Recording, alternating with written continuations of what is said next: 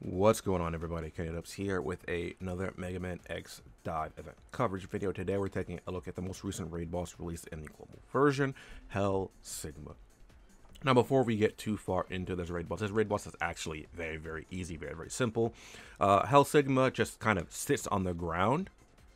So there are a lot of units that you can use to go through and beat this boss pretty effectively.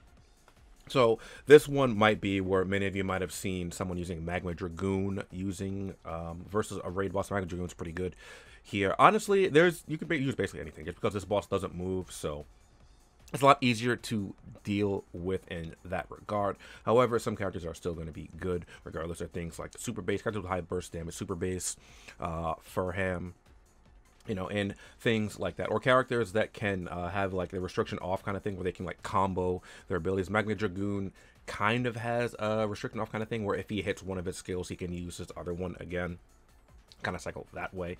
But yeah, there's not really too much to say about this boss overall, to be quite honest, because he is so simple to deal with.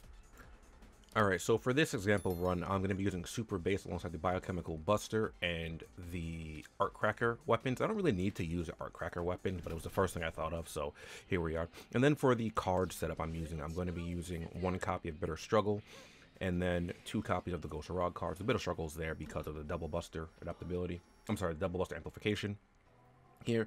And something that I actually forgot about during this fight was that I don't have pressure operation on my base, so you're going to see me just like kind of like walk into attacks a lot.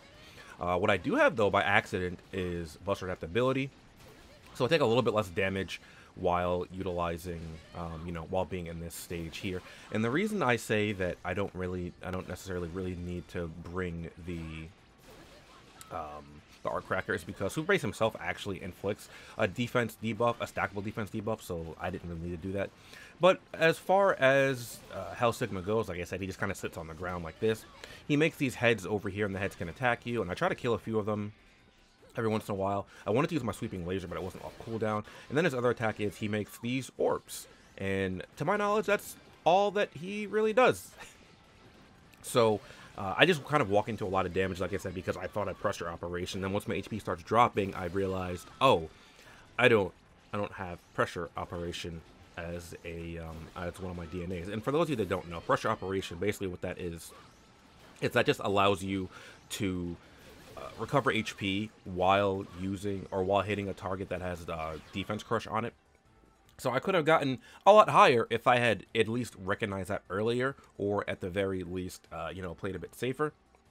And then right here, I went to click quit, and then my game crashed, which kind of sucks.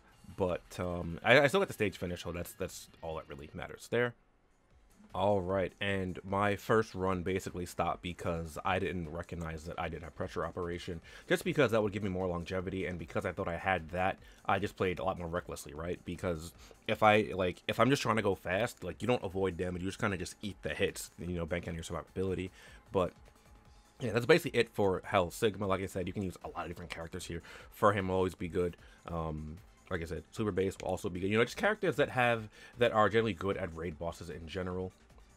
Will do really well, especially because the boss doesn't move. And I feel like I'm gonna say the wrong cinnamon here.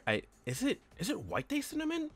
I think it's White Day Cinnamon. I get White Day Cinnamon and New Year Cinnamon confused. I'm pretty sure it's White Day Cinnamon, the one that's good at raiding. That's another good option to use there. And like I said, Magma Dragoon, if any of you Magma Dragoon enthusiasts out there want to use him. I think that Gaia Arm X could do pretty decent in this as well.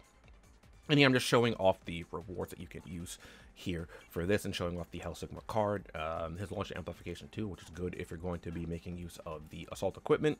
Got some Shooting Dragon Buster memories, and everything you get once you hit 2 million points, and I'm basically already there. So that's that. Real quick, I want to give a shout out to my YouTube channel members and my patrons for supporting me and allowing me to continue doing what I do. And that's basically it for this video.